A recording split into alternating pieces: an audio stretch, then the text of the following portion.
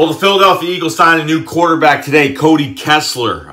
This is a nice signing for some good competition between Carson Wentz is our starter, of course, but you have Nate Sudfeld out there that needs to prove himself a little bit more, but sure as hell is looking like a good backup quarterback that can stay in that spot. Has a second-round tender on him.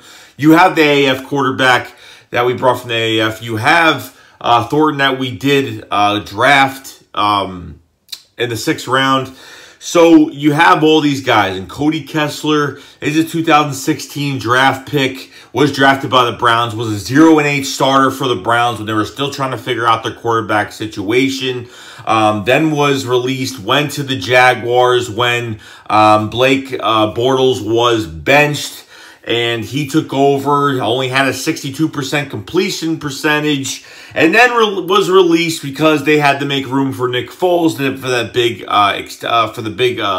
move right there. And now the Eagles pick Cody Kessler up. The good thing with Cody Kessler is he has a lot of experience. He has experience being a starter. He has experience being a backup. He's pretty much done it all. Okay, he's pretty much done it all. But this is good. I mean, this is good competition for Nate Sudfeld. I think Nate Sudfeld will beat Cody Kessler, but I think Cody Kessler may have a little bit of a, he has more experience. He's got more experience than any of these guys in the room. I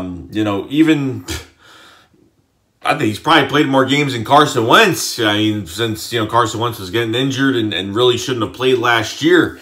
But, Cody Kessler's not the best quarterback, not the best, not the worst, but hey, he's trying.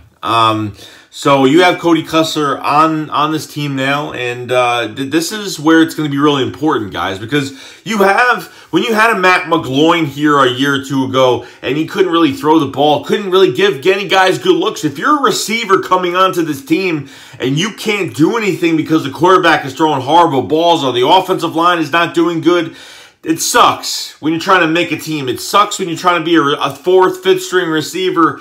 It kind of sucks to try to get in there and try to make the team if your quarterback can't throw you the ball or can't give you a good look. That's where it kind of sucks for other positions when you're trying to make the team and have a really bad quarterback back there, because when you have a Matt McGloin type quarterback, it sucks. But you bring Cody Kessler in here, you got a lot of quarterbacks right now. You have a lot of quarterbacks. There's going to be some competition once the cutdowns come later on in the year.